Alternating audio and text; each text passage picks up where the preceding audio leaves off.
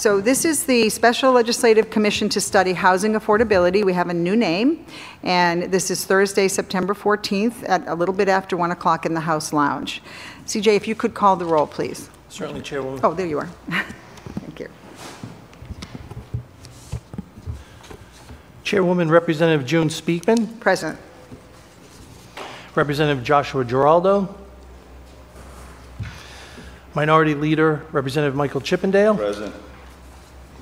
From the Rhode Island Foundation, Mr. David Cicilline. From Grow Smart, Rhode Island, Scott Wolf. From the Pawtucket Central Falls Development, Linda Weisinger. Present.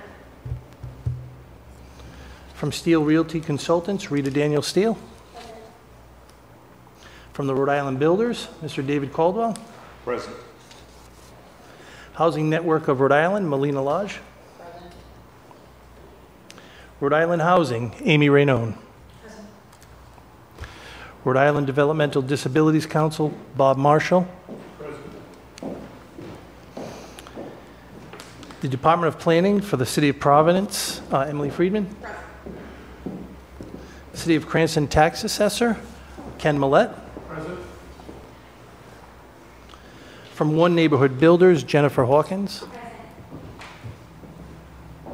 From the Rhode Island Coalition to End Homelessness, Caitlin Fermeri. Present. President of United Way, Rhode Island, Courtney Nicolato. Present. From Housing Works, Rhode Island, Brenda Clement. Present. And the Rhode Island Secretary of Housing, who we are waiting on, Stephen Pryor. We do have a quorum, Madam Chair. Thank you. So we will, again, once Secretary Pryor arrives, we'll turn the floor over to him. But in the meantime, I'd like to note that there are a couple of changes in membership. Professor Kim has resigned from the commission. This does not match his teaching schedule. We thank him for his service. Karen Scott, the planner from the town of Gloucester, has also resigned from the commission.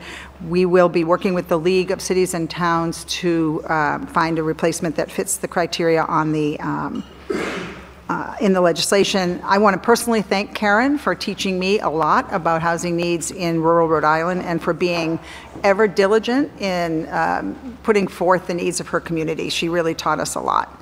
Caitlin Fermeri, this is her last meeting, and I want to thank you too for your service. Caitlin is moving on to new opportunities, including motherhood in her life, so thank you for that. I just saw pictures of the boy. He's adorable, so thank you again very much for your service. So there will be new members coming. Over the next month, we will fill the vacancies on the commission. And I want to thank all of the members of the commission. Every meeting we have makes us smarter as a state, and I look forward to another year where we will continue to get smarter about this. And I don't need to describe the legislative process to you. You're all intimately familiar with it, but you can see the impact of the work that we do on the bills. You can take responsibility for all of the good stuff in the bills, and the stuff that might need tweaking is my fault alone. So don't, but please know that your work has done a lot to inform the state about how to move in a positive direction in housing policy. So I want to thank you all for your continued work in this area. I see the secretary and Hannah is here. And I think, Hannah, you're going to sit there, the assistant secretary, and Secretary Pryor, do you want to sit there, or? We'll go right over there where your name is. Okay. So I'll give you a minute to settle in for and let me just note to the members that our next meeting is October 19th, and then the idea is the second Thursday. That doesn't always work given the scheduling at the State House, but we will endeavor to keep you well informed well in advance of when our meetings are. They will be on Thursday afternoons at 1 o'clock for sure. We have a number of items that have come to me over the summer that members of the state and the legislature and the advocacy community and others have asked that we look into. Let me run through that now while the secretary sets up, and we can see if there are things that you wish to put on the agenda as well. Did not finish our conversation with the Public Housing Authority, so we do need to have them come back in. They want to talk to us about their capital needs. Karen in particular asked that we focus on the needs of rural communities, and we could consider doing a whole session on that and find some experts who can inform our thinking on that. I've had a number of requests to take a look at building codes and the extent to which they help or hinder the work. I want to emphasize, though, that building codes need to keep buildings safe, and so less expensive and building quickly is not good unless we have safe and all the other things that we want building to be. But I know we do have lots of experts in the room. Thank you. We also have had a request to think about positive incentives to municipalities that might encourage them, as opposed to the 10%, which is taken by some municipalities to discourage them or to make them push back. So thinking about and having folks come in and talk to us about positive incentives. We will be doing a joint session with Representative Carson's commission on older Rhode Islanders. We'll do a joint session on the housing needs of older Rhode Islanders. I would like to have a session that, I don't know if we can do it all in one, that focuses on financing. We've talked a lot about money, but I think we need a focus session on how all these, I keep hearing 17 or 18 items in the so-called capital stack. So I think we probably need to make sure that there aren't obstacles there that make it difficult to pull that together as quickly as possible. We have also heard lots about manpower is not the word we use now. Staffing issues, planners. I don't know if there's anything we can say or do to encourage people to go to school for planning. Maybe we can, but we know that there's a deficiency of planners, and if there's a way that we can talk about that here, perhaps in collaboration with other groups. We hear about regulations and paperwork as an obstacle to development, so we can probably focus on that in one of our sessions as well. And I have a question about the bond, which may come up in this session, or we may have to take a look at that at a later session. So that's the list that I've developed from going through my notes of conversations with folks over the summer and earlier. If there's anything that you want to add to that, commissioners, please let us know, and we will begin to develop a schedule for the remainder of the year.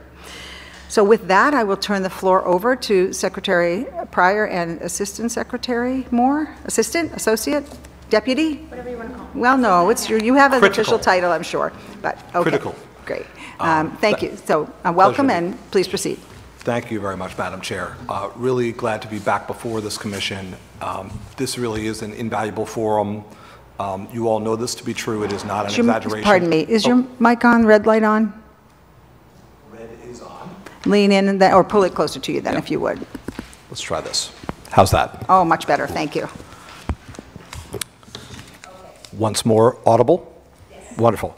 So this commission has been invaluable to us, no exaggeration, and you know it to be true, that a number of the things I'm about to speak of were based upon ideas generated right here in this room with this commission, and we really value this forum. We're going to share some information today that is truly hot off the presses. We wanted to, based upon Chair Speakman's invitation, drive towards the ability to say some things out loud, inclusive of our next step forward, the most important and first step pertaining to our statewide planning exercise. So we have a lot to discuss today. We're really grateful that you offered us this slot, and let's go. It's been a very, very busy summer. We were blessed with a truly successful, progress-filled legislative session with thanks to you all and to General Assembly leadership generally. And we've been feverishly working to implement with leadership from Assistant Secretary Hannah Moore and our small but growing team, a variety of programs. I'm going to speak mostly about those. I'm going to also set the scene a bit and talk about things that are not precisely program. So here we go. Challenges and context, recent progress and upcoming opportunities, and looking ahead. On the housing challenges front, no entity has studied this more than this one, but it does matter that we consistently remind ourselves, unfortunately our state is coming from behind. This problem is decades, plural, in the making, but we have the lowest housing production rate in the United States. There are a lot of contributing factors. There has also been significant progress in the legislative session and programmatically to take aim at this, but just as the problem has not arrived overnight, it will not be solved overnight. And you know the stats, but 150,000 households are cost burdened in our state, paying far too much towards rent and utilities. On resource investment, we have had in modern history an unfortunately low level of public investment in housing. We've begun to correct that, emphasis on the term begun. And on homelessness, we have a high homelessness count. We do slightly better as pertains to sheltered versus unsheltered, but none of this is nearly good enough. None of us are satisfied, and we must continue to address homelessness, including emphasis upon this coming winter and well beyond. So, progress in the legislative session. We have not thoroughly reviewed these points. Nonetheless, I'm going to talk about them in compact form because many of you all are extremely familiar with these legislative measures, and we can touch upon the ones that folks have questions about. I am going to get into the ones that involve program and status of implementation today. Reminder that we saw in excess of $100 million, 101.5 in fact, added to our $250 million for housing, production, preservation, and other activities in this past session.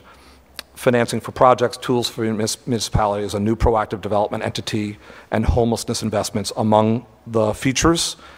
I'm going to get into those today. We were authorized to establish a state low-income housing tax credit.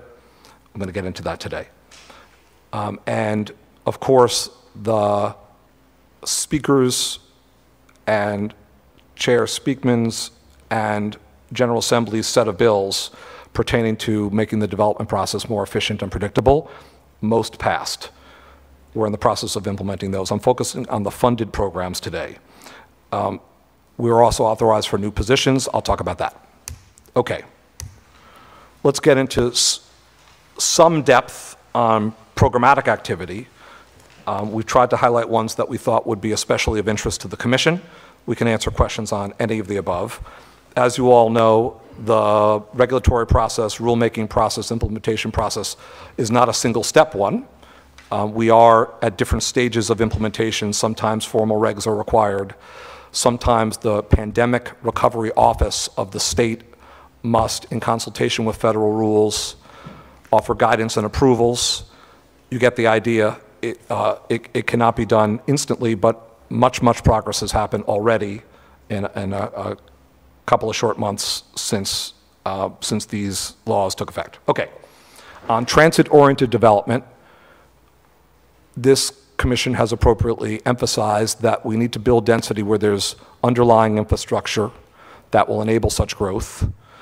The General Assembly took up its own bill pertaining to a TOD, technical assistance-oriented measure, and the McKee administration introduced funding programs. There's an intersection between the two. The funding programs in the main fund, in terms of the largest dollar amount, about $4 million, funds gap financing for projects in TOD proximate locations. So that's what you see on the left-hand side, resources for new development, and then there's the TA component. So we're in the rulemaking process on the larger funded program. We have quite deliberately reached out to relevant stakeholders and invited input, and we've got some key members of our team doing that at RIDOT, at RIPTA, at the League, at Housing Works, at GrowSmart. Thank you all who have intersected with us. More informal coffees and conversations have happened too. We've presented on program regs recently at the Transportation Advisory Council. Today, there was a meeting of the State Planning Council, in part on this very subject, as we form our rules for this program. The basic gist is that this program will enable us to fill project gaps as demonstrated in a pro forma, analyzing sources and uses. A gap is presented if there is a transit hub proximate location, in a competitive process, it can be selected. There's much more nuance to it. That's the fundamental point. On the technical assistance front, what we are predominantly aiming for is enabling municipalities that wish to upzone proximate to transit hubs to do so. It's a two-phased approach. You see the second bullet on the right-hand side. Our anticipation is there will be a tentative award to a town identifying a potential TOD zone based on the language in the statute, and then the municipality will engage a consultant that will help, to Chair Speakman's point earlier, not everyone's got a planner. There are multiple ways we're addressing that. In this instance, bring on a consultant, carry out the work to upzone to prepare the way for TOD-related residential development activity. You all may recall from the statute, we are in part, but not exclusively guided by the radius measures, depends upon the feature of the program, but there's a, just to remind you, well, what does it mean to have a TOD zone? There's a reference to a quarter-mile radius of a regional mobility hub, and there are definitions, and there's a 1/8 mile radius of frequent transit stop locations, which is defined by RIPTA as every 15 minutes within their system. So it gives you a sense for we're baking those in, accepting more input, carrying out the program. Are there any questions about the TOD? Okay, great, thank you. Proceed. For sure. Speaking of capacity building at the municipal level, municipal fellows, an idea in part birthed right by you all in this room in dialogue regarding the bandwidth issues that cities and towns authentically have in terms of carrying out this work. There had been previous iterations of this proposal in previous legislative sessions, but for the first time we introduced a focused fellows program with the focus being upon housing development, and it passed as part of our package. So here's what we anticipate. There's been much consultation on this as well. I'm not going to illustrate every time the outreach that has been occurring, but there's been outreach, especially in this instance where it's squarely municipal with the League of Cities and Towns. We are anticipating that a third party will administer the program. It will still have a strong connection to the Department of Housing. There'll be a mutual learning program, in essence, the creation of a fellowship for the municipal fellows where they can learn from one another as to their experiences, trade notes, trade best practices, and also learn from practitioners, even certainly in our midst here in Rhode Island, even from around the country. There's an RFP in process for the third party entity to run the program. Then subsequently, there'll be a solicitation out to individuals interested in serving as candidates, meaning in effect, staff to the towns. You get the idea as to the sequencing. We're going to reach out to, and there have already been preliminary conversations with graduate programs. Again, I'm so glad for the preface here, Madam Chair. Graduate programs in planning and related fields right here in Rhode Island, alumni offices, career development offices, to at least ensure one pipeline for these purposes. We've gotten good responses. So you get the idea. I've said most of it in the course of the explanation. We will allow municipalities, by the way, to team up. So if there's the idea of regional work on regional projects, and there are multiple instances that we all might have in mind where that could make sense, we'd welcome it. It's not required. And there are other forms of flexibility we're creating in the program. Any questions on the fellows program? How many fellows do you anticipate having in any given year? Do we have a latest count on that? It'll be a handful, and we'll get back to you on the budgeting. A handful. Yes. And then is there an expectation, so these fellows will be paid when they do their work? Yes. Is there an expectation in the program that they would remain in the state to continue serving in this capacity? Not a requirement, because frankly, we didn't want to limit the candidate pool given the job market. Yep. But our hope is that the fellowship will make it very attractive, the sense of camaraderie, frankly, the opportunities that open up in towns plural. Thank you. Other For sure. questions on this? Thank you. Proceed. Thanks, Hannah. Housing-related infrastructure. As you may recall, another measure we undertook to help cities and towns overcome barriers was that we created a special infrastructure fund just for municipalities aiming to overcome an infrastructure barrier to housing production. That The request in the governor's budget from the housing department was that the program be placed at the infrastructure bank and that the program be crafted with guidance from the department, from the housing department. That's in fact what's happening. So the infrastructure bank aims to issue an RFP towards the end of the month. An information session was held with the league, took place last week. The infrastructure bank is vigorously at it. Proposals eligible for funding are for pre-development and development of site-related infrastructure. Think of it as last mile, not in the literal sense of a mile being required, but the last linkage for a roadway, for water, sewer, for other utilities. Pre-development work can occur, or in fact, direct investment in the infrastructure pertaining to a developable site for housing purposes that will be activated, but for activated given the infrastructure. Once again, municipalities may join forces. We anticipate that if these programs persist beyond 1 year, we may not get teaming up towns instantaneously, but maybe in future years as people become familiarized. So those are the basic updates on that program. Any questions on that program? Thank you. Okay, financing affordable housing. We know this is central to our portfolio of programs, and we know it is of high interest in this room, as it should be. So many are familiar with the fact that Rhode Island Housing, to its great credit, has established a one-stop application process through which multiple programs are interwoven in a single application so as to make some of the program features and the decision-making less the necessary point for developers, less the focal point for developers who have a lot to do to put projects together. And what's visible to the developer is the application, and problem solving occurs and solutions occur on the Rhode Island Housing side. So the goal is to affirm that and to place not all, but some of our significant programming through that process. Preface to my points about one of them, priority projects. There was work done over the course of the summer on the qualified allocation plan. That's the annual revision, if there are to be revisions, to the QAP, which governs especially tax credit allocation under LIHTC. Every state does it.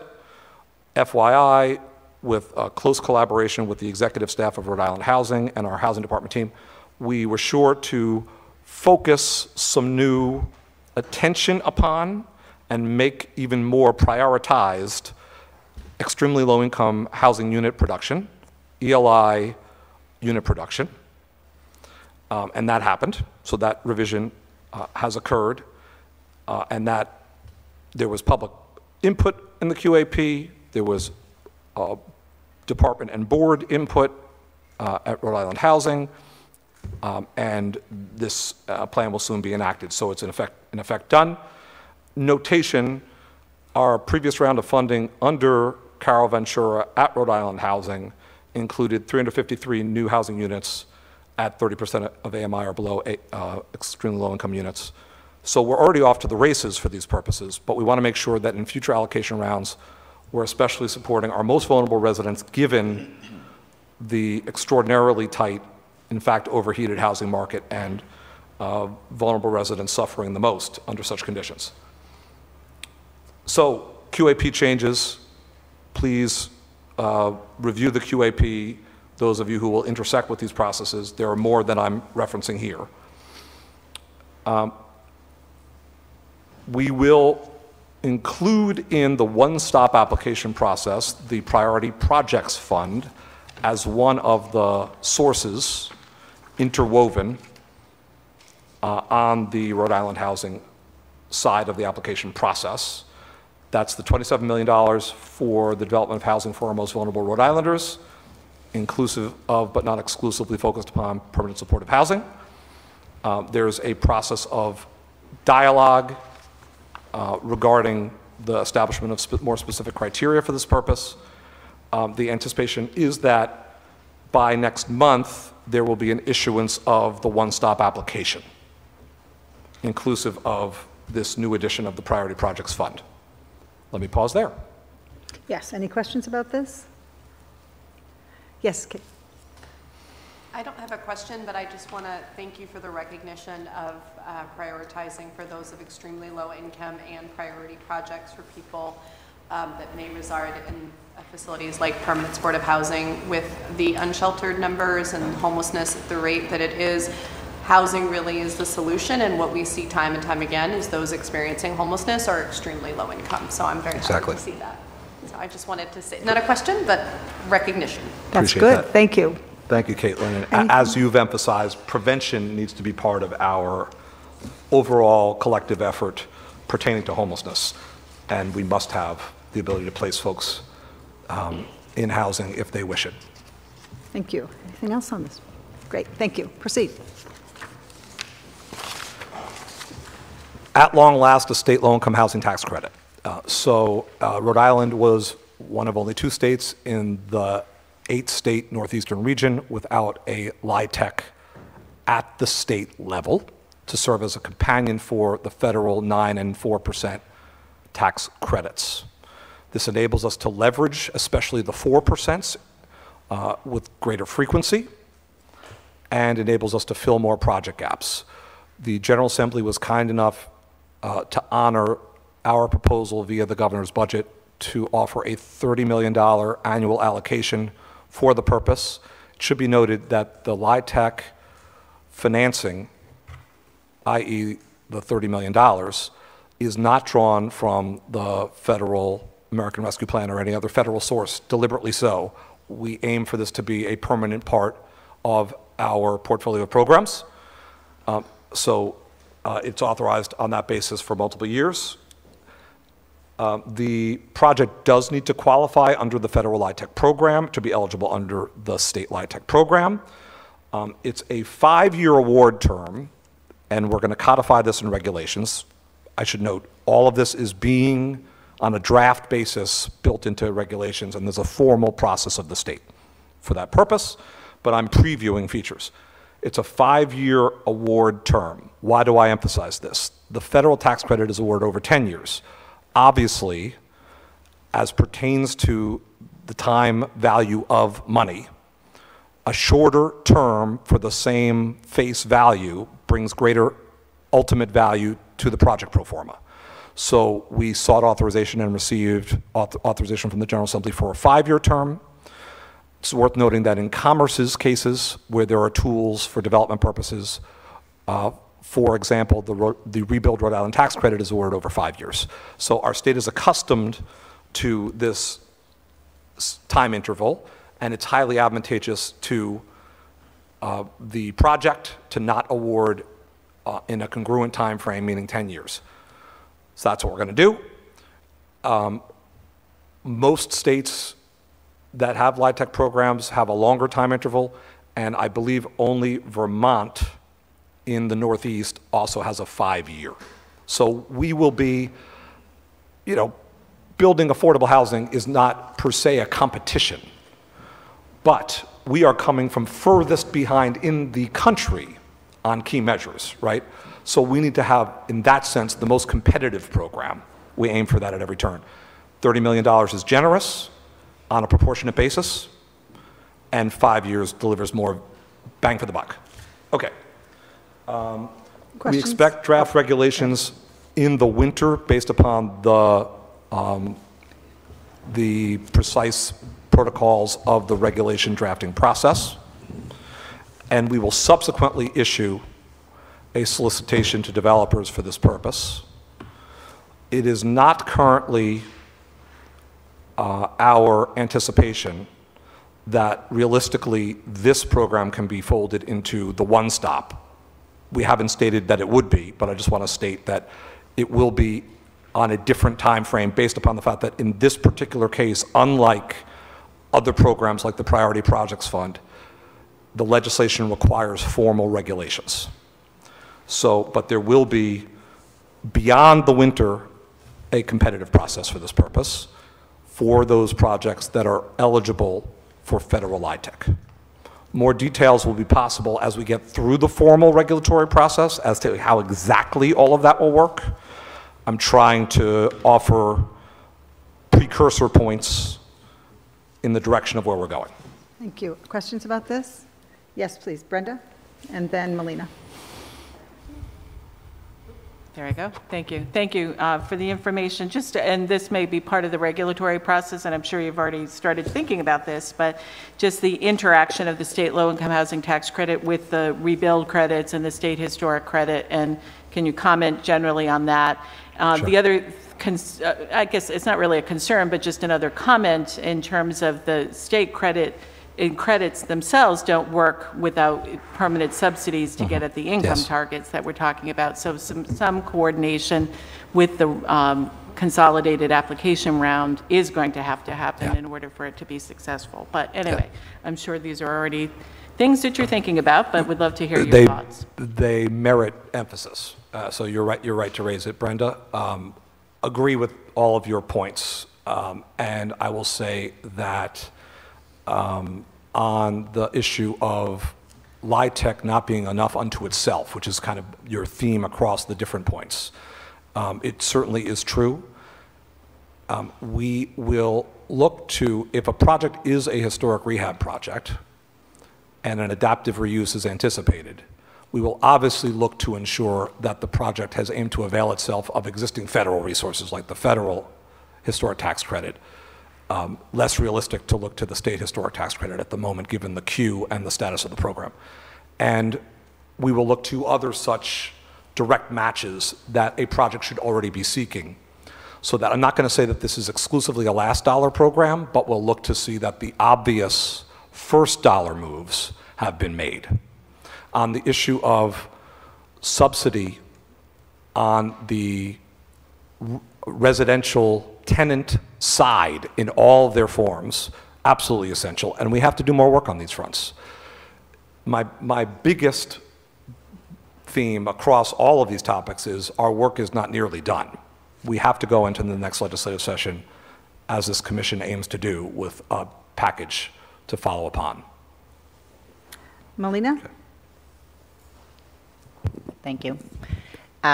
Since we were talking about sort of how it works with other credits, has any thought been given how this program would function in partnership with the rebuild credit, given the prevailing wage requirement that would trigger under that program? And do you see this particular tax credit potentially getting sucked into that same requirement, which would obviously change the effectiveness of the credit?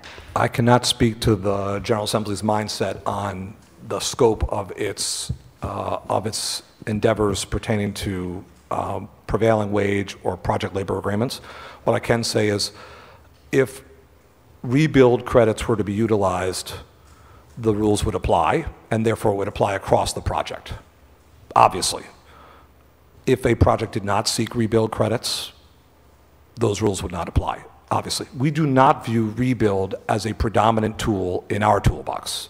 The reason we created a new toolbox under the housing department was to have residential development specific tools. And there too, our work is not done. Yes, please, Cinda. Hello. Hi. Hi. Just a quick question on the long-term future of this potential source of funding, because again, it's great if it's a year or two, but can you talk about the long-term future and sustainability and commitment to this sort of funding long-term? We sought in the governor's budget a 5-year authorization for the program from the get-go with $30 million each of those 5 years, and we were granted that. So this is a 5-year program at a minimum. It can be evaluated, and I hope that we all judge that, especially after we iron out any challenges that may emerge with any program, including this one, that we want it to be sustained and maybe even expanded, but 5 years, which is, as you know, quite unusual for an initial authorization. We're pleased with that. Other questions? So my fellow commissioners know that tax credits are one of the many things that befuddle me. So I just have a simple question, and that is, all of the tax credit programs that you mentioned, if I recall correctly, they're all administered by different agencies, right? Historic is revenue, That's right. federal is Rhode Federal Island is- Housing. Yes, And for this one LIHTC, is yes. Department Federal of- Historic is a federal Federal, program. yeah. Federal LIHTC is in effect administered by Rhode Island Housing in accordance with federal rules. The rebuild program is a commerce program. We happen to have mentioned that a couple times. Again, I don't think that looms large for our purposes. And this program is a housing department program, and we will work in tandem with Rhode Island Housing in a variety of ways. For example, underwriting, for example, joint consultation and administration, depending upon the program, but this is a housing department program. So we shouldn't be surprised that it takes a year and a half to put these financing packages Yeah. together, right? Okay, thank you, I appreciate Yeah, no problem. Yeah, any other questions on this one? Okay, and welcome to David Cicilline, who has joined the table. Thank you for coming. Next, please. Yep, I'm sorry. Jen? I can hold it. No, go right ahead. I didn't see your hand. Thank you. No problem, thank you. Secretary, I just wanted to, again, acknowledge the big lift of changing the QApp to allocate additional points for ELI, so I commend that change. Actually, just have a question before we move the topic onto non-financing streams, something that I don't see in the PowerPoint deck here, but curious how the Public Housing Authority pool of funding has there been a great deal of interest? Is it fully expended? And what are the themes that you've seen emerging from the asks? I'm curious how that is going. The short answer, and then I'll give a long answer. The short answer is that awards have been made or are in the process of being made. So I'm going to give public answers that are, as I've been doing with everything, a little bit ahead of where we are in the process, but not totally. So on themes, I'll have to get back to you, and on some of the precise features of the awardees, I'll have to get back to you. I will tell you this, though, because it's a program we all care about. I'm glad for the question. 5 PHAs have been funded for a total of $1 million. The award amounts are $250,000 for technical assistance, $750,000 for pre-development. 4 of the 5, just so you get a feel for this, have been notified, and 1 hasn't yet. So we're just in the midst. And Amy, if you want to supplement, Amy Renone at all here, feel free, but I'm trying to preserve the process. But it was a highly in-demand set of awards. We're very pleased with the responses, and we'll all track the PHA's implementation. Amy, anything else you would like to add? Great. Okay.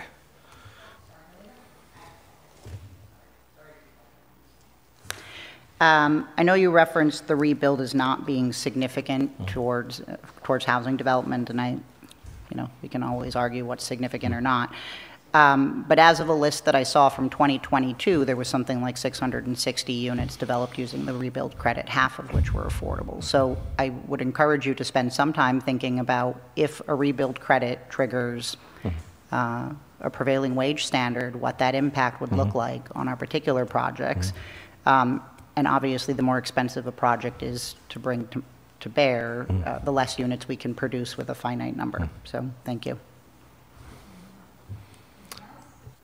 The only thing I'd like to say is gratitude for the recognition that, while the predecessor team was at Commerce, and this emphasis continues with our successors, we cared a lot about producing housing. So I'm not diminishing the tool. What I'm expressing is, quite frankly, it's not within my toolbox.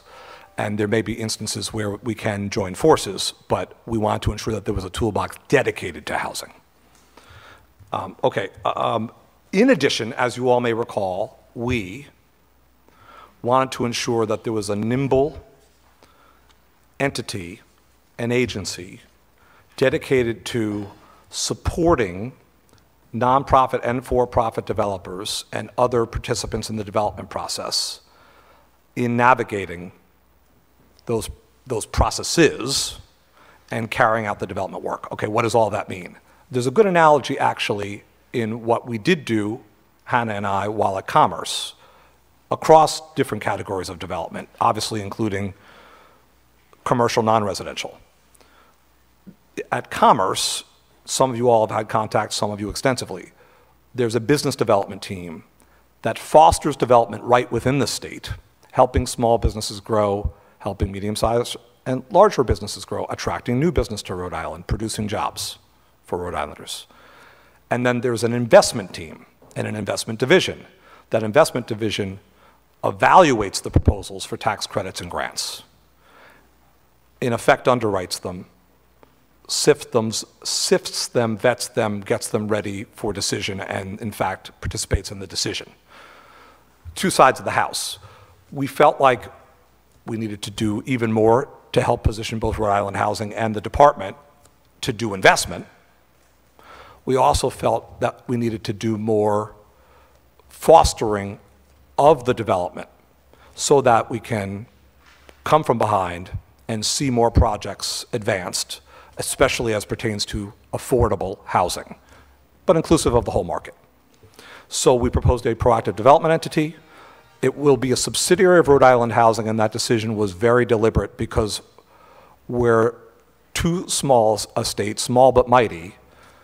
However, we didn't want to have a proliferation of agencies that were not connected to one another. So this will be a subsidiary of Rhode Island Housing, connected to its activities, and will help to do a variety of things, help to identify land for development, housing development, help to assemble parcels, working with developers, help to analyze capital stacks and determine whether there are financing sources that may not have been thought of by the development team, and also how to decode, how to decipher the various governmental programs at the state level, at the federal level, even at the municipal level. You get the idea. In effect, the equivalent of business development focused on housing with an emphasis on affordable housing. We were authorized by the General Assembly. There was some startup funding allocated. We're working very closely with Carol Ventura and the Rhode Island Housing team to establish this. And to be noted that we're busily recruiting personnel for the Department of Housing. Some new hires are already in process and more on the way, including some at the senior-most level. We are also working with Ms. Ventura on soon posting for and recruiting for the head of this entity. So I want to share out good progress there and more to follow. A question from Melina.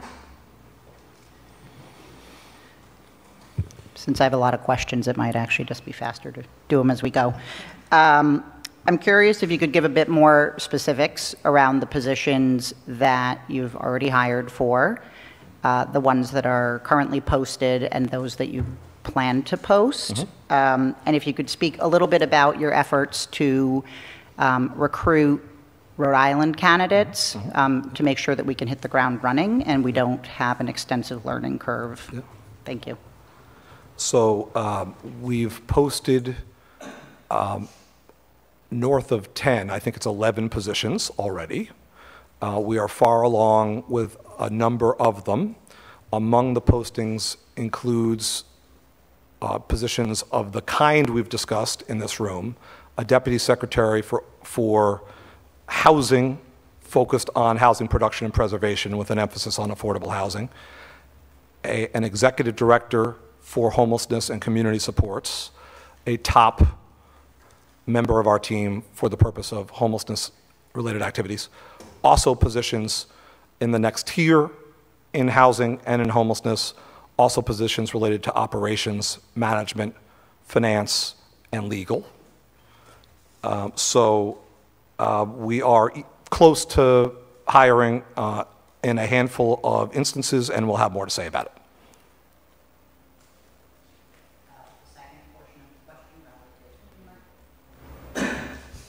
Okay, thank you. So I heard 2 positions specifically named, but it sounds like you're at 11. The intent to bring on Rhode Island candidates? For sure. We will see a mix. Has We there will been a more certainly emphasize local recruitment, and we will also emphasize reaching beyond. Can you speak a little bit to the strategy around ensuring that Rhode Island candidates are outreached to? Extensive advertising, extensive outreach, incorporating into just publicly posting and also incorporating to basically everything we do. It's a chief topic in most meetings that we hold or most presentations that we do in Rhode Island. And we're not doing those meetings or presentations anywhere else. And we will also have more to say on how we will boost our efforts around recruitment soon. For our vast television audience, could you tell them where they could go to see these postings, please? Sure, it's on the portal of the State Human Resources Department. Do you have a way to say that better than I just did? I can tell you how I do it. I search apply government jobs Rhode Island, and then they pop right up. We can follow back up with Thank you very much. link. Thanks. Thank you, Madam Chair. Thank you, Mr. Secretary. Could you just describe a little bit, I mean, maybe you did this earlier and I missed it, but with respect to this proactive development entity, as you were describing its functions, it sounded a lot to me like Rhode Island Housing. So what are the functions that this entity will perform that Rhode Island Housing doesn't already do, and what was the value of a separate entity rather than more resources to Rhode Island Housing, who have felt like is already doing this work? First, let me just say, as a preface to my answer, that the reason we decided to create it as a subsidiary of Rhode Island Housing is out of recognition of the abundant good work happening there. So the goal was to stay close to the work of Rhode Island Housing, but also animate some more activity. What does that mean? It's the analogy I was aiming to draw, but let me try to say it better. You have investment on one side. That's not exclusively, but predominantly what Rhode Island Housing does. It solicits for applications for funding, tax credits, grants, and beyond. It receives applications, it reviews those applications.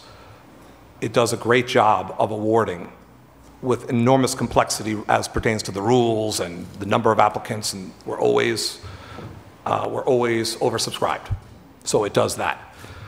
What we wanted to beef up was the business development equivalent, the helping the market get applications together, the preparation of land, identification, assembly, pre-development work, problem solving around the capital stack, not just advertising and underwriting the programs we have, but are there federal resources available? Are there, in fact, sir, charitable resources that might be available? Are there programs beyond the scope of the Department of Housing or Rhode Island Housing that might be applicable within the state constellation? That's work we know we can do more of, leaning into the development process and doing that half of the work. Thank you. Yeah. Yeah, Brenda, please.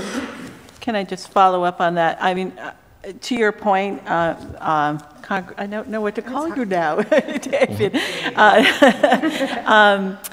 Rhode Island Housing, in my opinion, already has this authority, has already created the entities at varying times to manage and develop processes. I get what you're saying in terms of kind of the nuance to this, where you're trying to be more proactive and going out and encouraging development. But at least from somebody who's lived through several iterations of this before, when they've tried to do development, it's a cautionary tale. When the state gets in the role of being a developer or gets closer to that, there needs to be sufficient safeguards and guardrails in that work and that activity, because you've taken, when you become the developer yourself, you've taken out that required, you know, role that a state should be playing about how come, why not, or why are we funding this project. So I look forward to further discussion, but it is something that, having watched this crash and burn several times, I have great concern about. Yeah, I do want to respond to that. First of all, your caution is merited and well taken. We share it. What I would say is this: despite remarkably good, even heroic work by Rhode Island Housing, despite the work of a lot of the stakeholders in this room, we have a broken system. We are nowhere near equal to the task on producing housing in our state. We have the worst rate of production in the country. It is not enough simply to set up programs and passively wait for the development to happen. It's not enough. We won't get there from here. Now, do we shed our safeguards? Absolutely, positively not.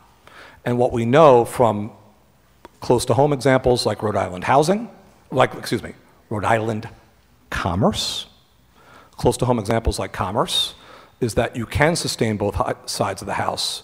And Melina usefully pointed out to us that there was even a lot of housing production in our tenure at Rhode Island Commerce. And you have different sides of the operation conducting different kinds of work, and you maintain the appropriate controls.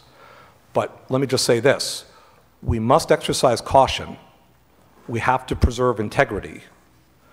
But we also have to do some new things to help the market generate more activity, especially as relates to affordable housing, or we'll never get there. So that's why we can't simply exercise caution. We need to appropriately implement the controls, and we also have to devote the resources, the personnel, and the apparatus to get the job done. Thank you. Other comments or questions on this piece? Thank you. No Proceed. problem. Thank you. Okay, homelessness. And I just have the feeling like I should probably go rapidly. I don't want to diminish this profound topic. But Well, if there's any moment where you, Madam Chair, want to tell me. We're integrating the Q&A into the presentation, Got it. as you can tell. Great. We have been doing that. Great. So, and we have a half hour left, so. Got it. And the members feel perfectly comfortable intervening, as you know, in your presentation. I love it. Thank you. And we Good. need it. Good. Go ahead, please. So this is the segment on homelessness, so you'll hear me move through a variety of subsegments on the topic, okay? So Municipal Homelessness Support Pilot Initiative. This was a smaller dollar amount, $2.5 million in the budget, but I just wanted it to go noticed rather than unnoticed. Cities and towns expressed to us, you heard some of it in this room, you've all heard it in the course of your professional work, that in undertaking, for example, the expansion of a shelter, the establishment of a new winter center, a municipality might be concerned that there's more sanitation service required of the town, that there might be more ambulance calls to a given site given the increase in population density, that in fact public safety personnel might be called to the site. We want to have a tool through which to offset municipal expense if demonstrably such expense exists, so we created this. It's a $2.5 million fund, and you see a variety of the criteria that we're setting up, once again in concert with the League, but there's a variety of services you see displayed on the right-hand side that can be applicable, and we're setting up an application-based process for cities and towns to avail themselves of these funds. You can see across all of the programming, what we're aiming to do is alleviate concerns and take down barriers at the same time that we offer new resources to get projects done, inclusive, in this case, of more shelters and centers for Rhode Islanders experiencing homelessness. Questions on this? Keep going. Oh, please.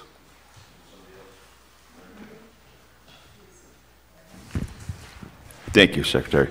I just want to be sure that I jotted down something you started off your comments with. I think it was very important. Prevention must be part of our overall approach. Very sloppy handwriting. It sounds to me as if you said an ounce of prevention is worth a pound of cure. Yes, sir. Is that That's better said, but yes. Is that the department's position on homelessness? It is. It is. Okay, good. I just want to make sure that I heard it. It is, clearly. and I'm displaying a slide that can speak to it, but please keep going, sir. No, I just wanted to make sure that I did jot down accurately what the position of the department is. For sure. Excellent. And I'll say, look, and I looped together in response to Caitlin's point, prevention and housing production, and I did so deliberately because prevention can be illustratively, you can see displayed on this slide that it's part of even our winter strategy. This is page 20. That, for example, we've invested, the department, through another discretionary allocation, $3 million for a year's worth of work by RILS, the Legal Services Division, in concert with other legal service providers on eviction prevention. Because it is far better that we help Rhode Islanders stay in their homes if there's an appropriate legal route to that. far better than us setting up shelters and building out other alternatives, obviously, from a cost effectiveness perspective and from the perspective of the client families and individuals. So that's an example of prevention. But another example of prevention is simply producing more housing stock, such as permanent supportive housing that can work for folks who would otherwise be at risk of homelessness or are currently homeless. Because those folks may be housed now and are 1 month away from finding themselves in the situation where they too are competing for the very limited resources. Exactly. So keeping folks housed who are currently housed is the objective. Clearly, it's articulated here, and I'm happy that that is part of the plan. I'm right with you, Leader. It's the chief objective. Now, having said that, for the housing production aspect of ameliorating, addressing homelessness, most of the projects will come to fruition in a couple of years, i.e., we fund them. So you saw we funded extremely low income, some 300 plus units. Already, they go through the pipeline. They have to seek their so-called entitlements, meaning planning and zoning approvals. Sometimes they're part of the way there, the project applicant, sometimes not at all. That takes time. Everything is done, the financing's lined up, other sources are lined up, then it's 18 to 24 months to build the thing, right? Under the best conditions, with escalating construction costs and interest rates and all the variability, okay? So my point is, we do need emergency measures as pertains to homelessness. Now, I would argue that legal services is an emergency measure, but we also need more shelters and centers. So we're doing a lot around that, and I'll get into it, but that's the more full explanation. Thank you. Courtney. You're watching that, right? It was going, okay. Just to add to around eviction prevention, so the Eviction Prevention Rhode Island program sunsetted on August 31st, and just to give some context, Leader, for you, our 211 call center between that Friday, September 1st, and the Monday, received 745 calls around eviction concerns. And so the need is still unbelievably significant and growing, and I know our partners at Rhode Island Housing also saw a similar volume of calls. Thank you for taking that on in the midst of everything. If I may, do we, Courtney, expect that that's going to grow? Will it remain sort of static, that need? If it's possible that you were able to forecast something like this, what do we expect? To the extent we know? I'll lean on our colleagues Sure. who manage this on a daily basis, but I will say that usually when we see programs like this drop off, we continue to see growth. The level of volume hasn't changed now that it's September 14th, and so we're still seeing that 3 times what we normally see in a given day. Very concerning. Thank you. Brenda, and then Melina. So I think Melina had her hand up before, so I apologize. I just wanted to respond to Courtney's comment. I just want to clarify, Courtney, that what ended was the rent relief funding and money, not the eviction defense work. That continues. Right. But you're absolutely right that it was a very sad day at court that day when we knew we weren't going to have that resource anymore. The data shows that the majority of people who are coming to the the eviction diversion desks are people who are earning less than 30% of median income, and so they are rents just too high, regardless of whether or not they are receiving assistance or not. Without a rent relief program moving forward, funded through state resources or others, it's going to be difficult to keep people housed. Thank you. Melina, please. Thanks. I figured I'd try to give the leader some semblance of an answer, and you should expect that number to rise because folks' income is here and rents are here, and so those gaps are going to continue. And I do agree that I think the legal defense work is really critical work to ensure that people could stay housed, but a complementary resource is rental assistance because people are often being evicted for non-payment of rent, and so just the provision of legal service alone creates perhaps a gentler transition or a little bit more time, but it isn't going to change the fact that they need to pay rent. And I'm glad you mentioned something relative to shelter. You know, obviously housing is the solution to homelessness. And so that is one crisis that we have, but we certainly have another crisis, and I see I'm jumping ahead to a different slide, where you've made reference to the number of shelter beds that you're bringing on. But relative to the need for shelter beds or alternative shelter solutions, this number is inadequate, given the rise that we're seeing in the unhoused population. So I'm wondering if you can speak a little bit to something that's been, I feel like, percolating in the department since your predecessor around exploring state-owned properties for the use of shelter in the short term while developing long-term solutions to convert into housing. Melina, are you referring to slide 16 on page 8? Yes. Thank you. Secretary, So- feel free. I can affirm that we are looking at all property categories, including state property, for the purpose. It is definitively an all of the above effort as pertains to shelter, meaning that we will look to different configurations of space. It's less preferable to set up congregate shelters, but we do need them. As we move towards the winter and as we produce housing stock over the course of the next couple of years, we need spaces where Rhode Islanders can avoid staying outside in the severe cold. That's the truth of the matter. So we're working on a variety of fronts for that purpose. What you see on this particular displayed slide, recent increases in shelter capacity, is that, yes, we have in a variety of geographic areas in our state with a variety of property types already set up new shelters and centers.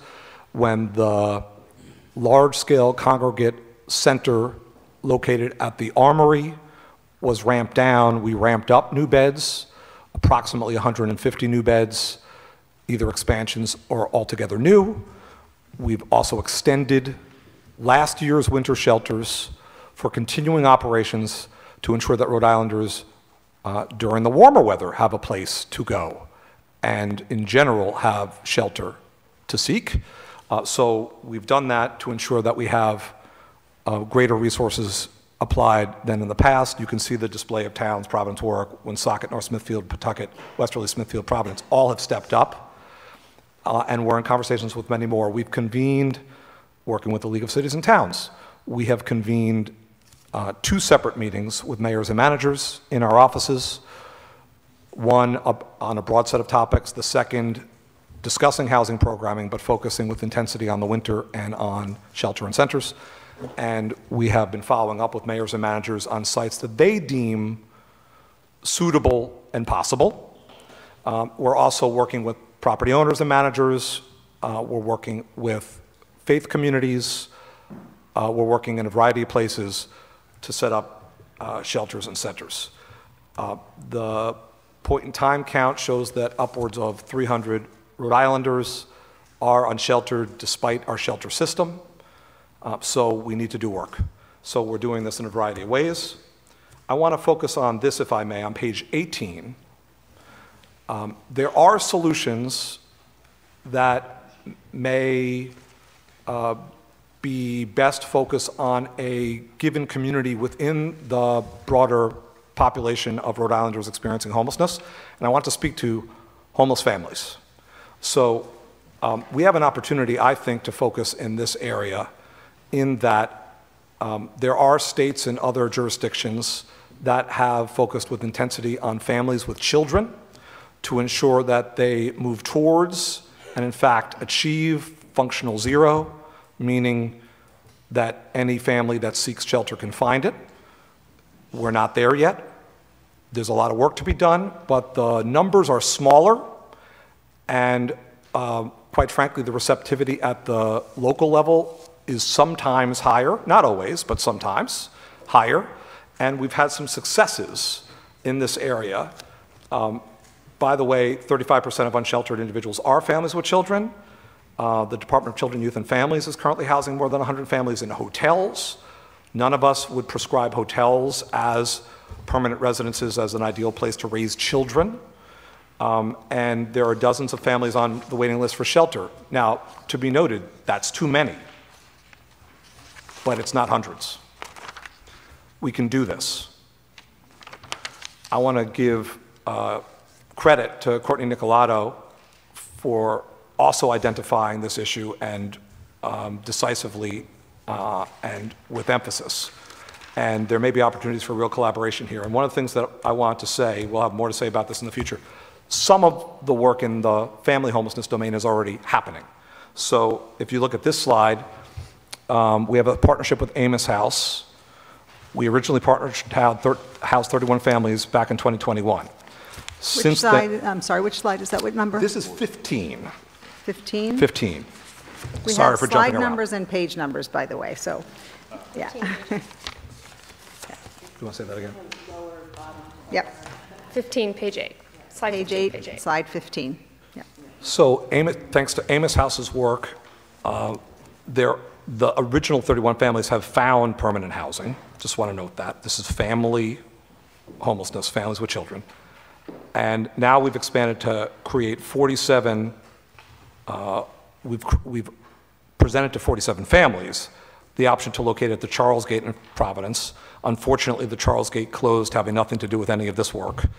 And we immediately sought opportunities for utilization of this facility in Providence for the purpose of serving Rhode Islanders experiencing homelessness. It is well known we're in negotiations for the purchase of the site. Even in the interim, that may or may not come to pass. Even in the interim, we helped Amos House secure a lease and funded it for 47 families. This can be done. We can find spaces conducive to families if we multiple times bring approximately 50 families into locations across the state. We can significantly chip away at, in fact, substantially address this problem. So just want to say a theme to be followed up upon in the future, working with the United Way, working with community partners. We think this is an area where we can tailor our efforts and we can accomplish real progress. And we'll have more to say about staffing in this area, to Melina's earlier question, particular collaborative staffing within the state government to address this problem. Caitlin.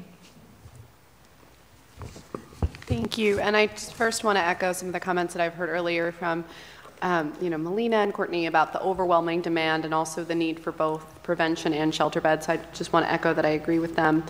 And I also do, applaud the focus on family homelessness, but I think one thing all of us are aware of is that homelessness in general is not necessarily just a housing issue, it's an income issue, but you also have Rhode Islanders that are interacting with different systems, whether it's, Department of Labor, they're aging out of foster care, potentially a young parenting child, and the states that you've spoken of that have made significant progress towards functional zero are utilizing all of the tools in their toolbox. So there is temporary assistance for needy families. There are communities where that is dedicated to rapid housing rental assistance for families, and it's a wonderful resource that we're not currently using for that. So I would love to hear more about how we're going to include not just the housing department, but other departments in that work. And in those communities, interagency councils have often been used to leverage that. So I would love to hear how we can really achieve this through a very holistic view, because even prevention's going to need all sorts of different partnerships. Thank you. We have, thankfully, to the credit of EOHHS, teamed up with Secretary Charest for this work, and Director Deckert at DCYF. We're partnering across government for these purposes with the very point that you're making in our sites, which is that there are resources that are undertapped or untapped. TANF is definitely one of them. Medicaid is definitively another.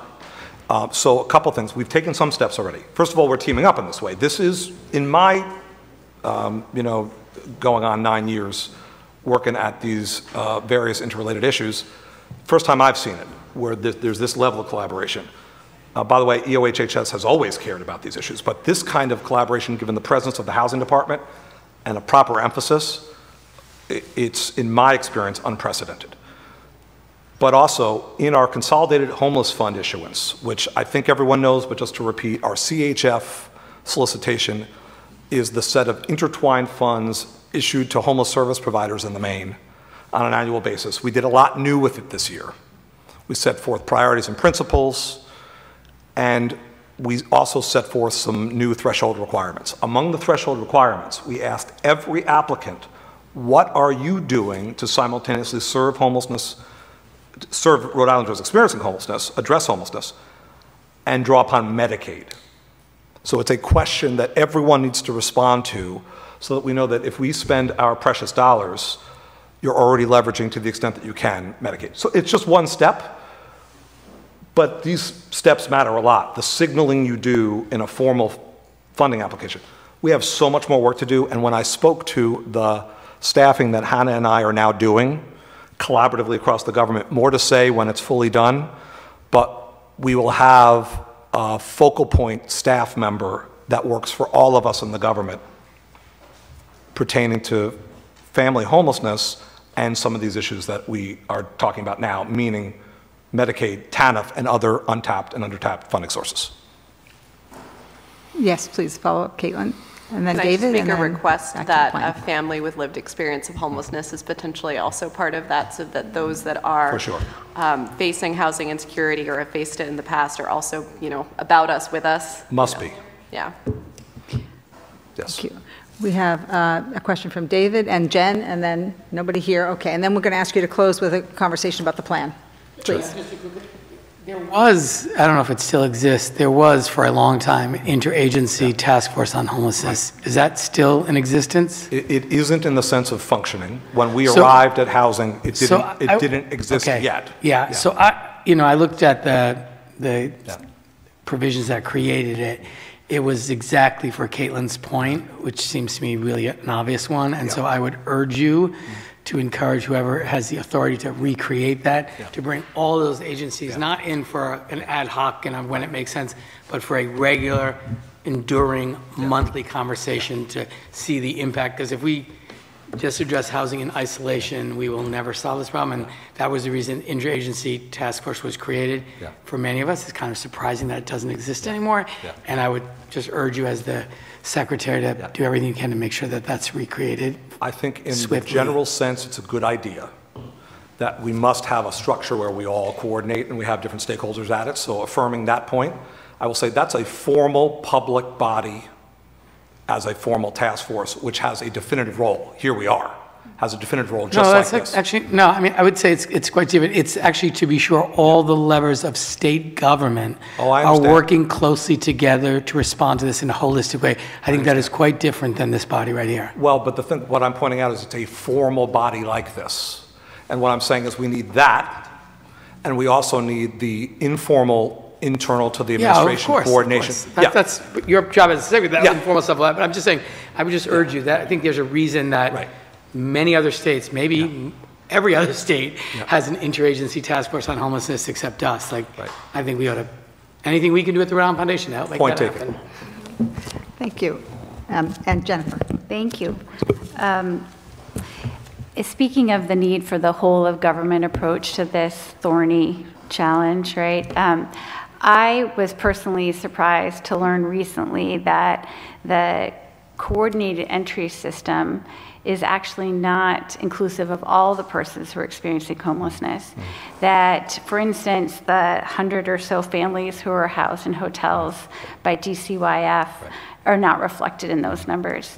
And then, in fact, shelters that do not receive consolidated homeless funds are not obligated to enter their data into HMIS. And I think that that's important for this commission to know, because I think that it really, when we look at how critical accurate data is, if we're not actually looking at the totality of the picture, we're misguided.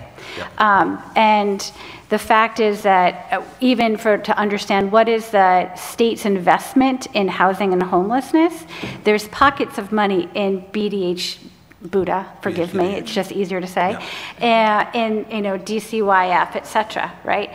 And if we can consolidate all of that, it also helps with Medicaid match, as an example, right? So I would just really that I think is a very noteworthy thing that I don't think everyone understands. And then the issue of Medicaid, I'm really glad that EOHHS has put out a technical assistance RFP recently to ask providers, how can we help you start billing for Medicaid? I took a look at that, and I would like to think our organization has pretty great sophistication on how to bill for these certain things, and it is exceptionally complex. So what additional layers of complexity Rhode Island may have layered upon the rules that are not necessary? So so what can we strip away to make it easier, because it is an incredibly burdensome process right now. Thank you. There are many layers that are Rhode Island driven and Rhode Island supplemented or superimposed. So you're right.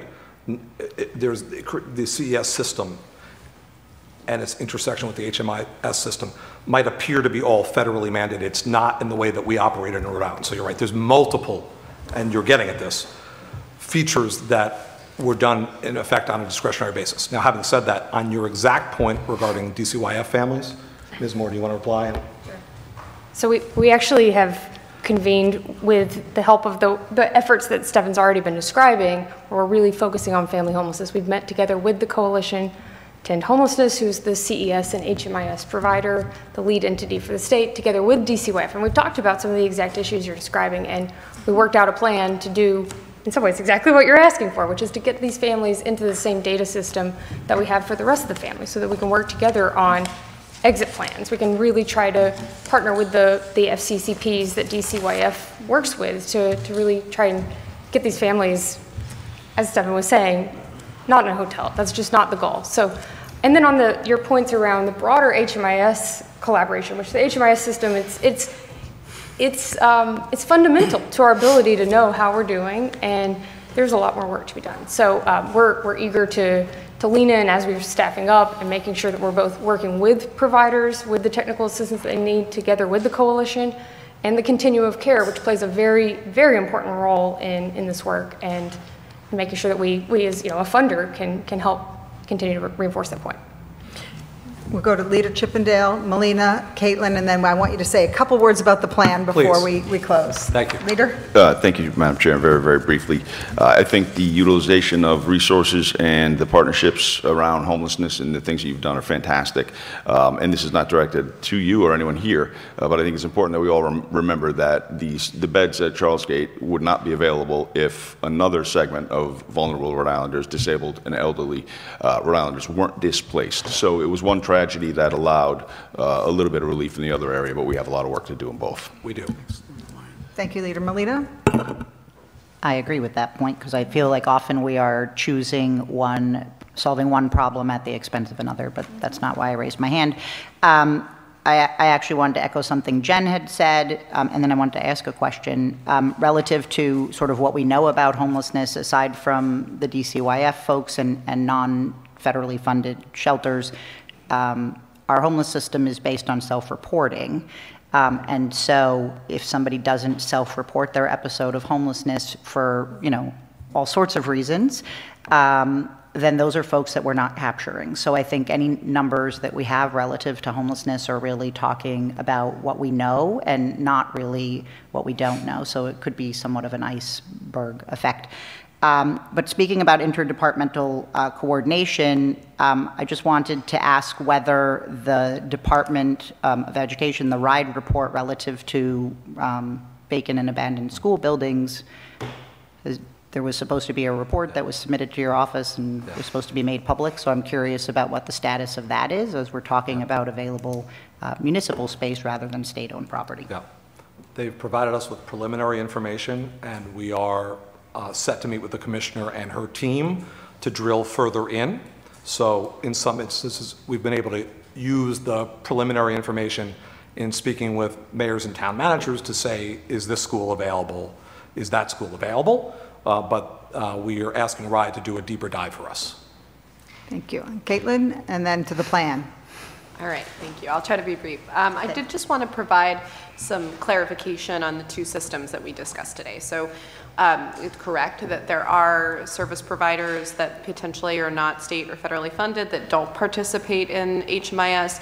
There's also an extent to which some state departments may have programs that they operate, family FCCP, there's different things that there may be assistance delivered that isn't in HMIS because it's not kind of HUD funded. But that is the type of thing that your partnership, behind the scenes, certainly an interagency council can help ensure that data is collected and looked at, and we have a state data warehouse that can be used.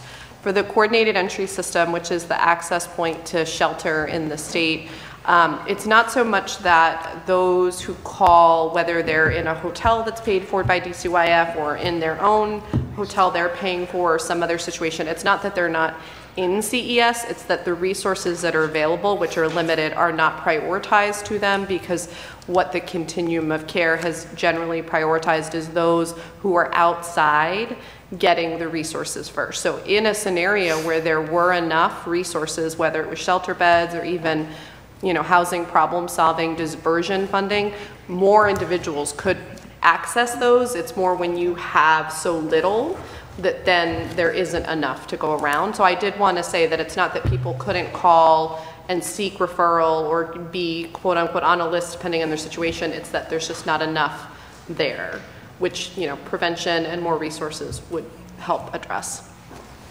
Thank you. We may need to dedicate an entire meeting to the issue of homelessness. So thank you all for that. Now, if you could just, in the 3 minutes remaining, Yes, ma'am. talk to us about the plan. For sure. So, Thank you. as you all know, when we arrived, Congressman, with thanks to the Rhode Island Foundation and Neil in his generosity, and thank you for also continuing to focus upon this, we had a report prepared through philanthropic dollars for the Rhode Island Foundation by the Boston Consulting Group. That was a precursor to state planning activity regarding both housing and homelessness. It was well in excess of 100 pages. We've reviewed it at this commission. So we deliberately wanted to get started even sooner than a formal procurement would enable, and also give a boost to the official state planning activities regarding housing. That's a preface. We're pleased to have worked subsequently to ensure that we can complete the procurement and proceed with a team to carry out state planning work regarding housing. This slide displays for you some of the anticipated activities: an assessment of current and future housing needs, evaluation of housing and homelessness, the state status and possibilities, identification of barriers to housing development, to ameliorating homelessness, et cetera.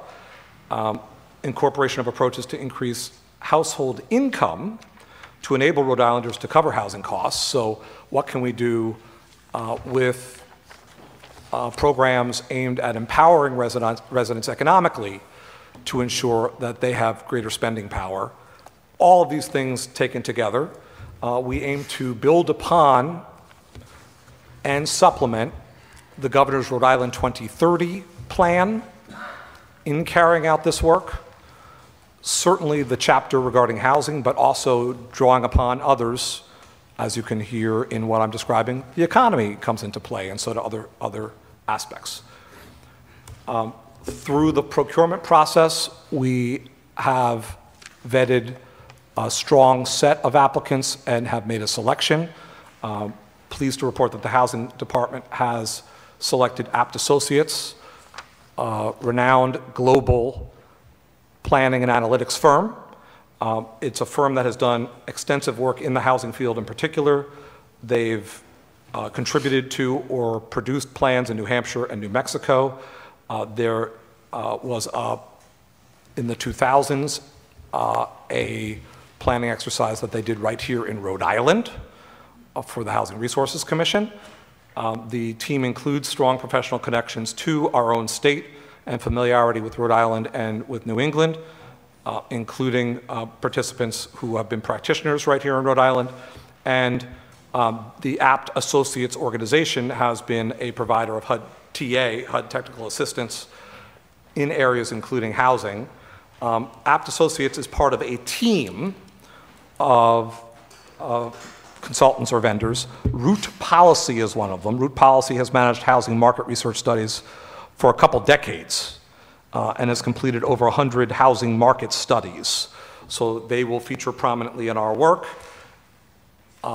Working with Apt Associates, we will conduct significant outreach to key stakeholders, inclusive of this very commission, inclusive of housing advocates, housing developers, nonprofit and for-profit within our state, including economists, including scholars of the field of housing, including individuals with lived experience, including all manner of stakeholders in the course of this work. There will be multiple public forums that are convened. There'll be smaller settings. We anticipate that the work, if you look at the right-hand side of the slide, we anticipate that this work will be iterative. It will not result in a single plan as the only product.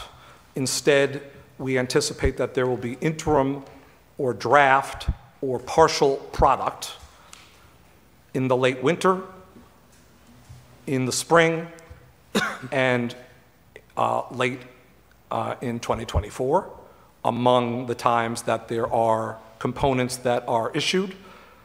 Much, much more to say, and in fact, we'd like to visit this commission, Madam Chair, as you see fit, with the Apt team, and to seek the collective input of this group. And obviously, we'll be reaching out to individual participants here. We want to, this is our first expression of the selection and of these prospective efforts because we want to make sure to consult this commission that's been so invaluable to our work. So we want to bring it to you all first. Thank you, Madam Chair. Thank you. So when we open the plan, we will know how many housing units we need in Rhode Island, for what income classes, what kinds of units, where's the best place to put them, how to pay for them, and how long it's going to take to get them? Approximately, yes. What I will say is this. Well, what I'll say is this. What I'll say is this. Some of the points you're making, you can tell I speak with precision. I try to. I fumble. I even trip and fall sometimes when I say things, as we all do. But what I will say is I try to speak with precision. Exactly how to frame those questions and the kinds of answers that we'll propose is part of the question we want to ask stakeholders and indeed the public. What should we prescribe? What should we predict? And what should be left more to regional, i.e. within Rhode Island regional determination? What should be decided at the municipal level? What requires more analysis on a topical level or a subject matter level? So that's the only reason I don't say yes quickly. It just all requires being said with greater precision when we know more. I will say this. Will we aim to set goals forth that enable our state to grow housing stock in general and to focus on the development of affordable housing stock in particular? Yes, we will.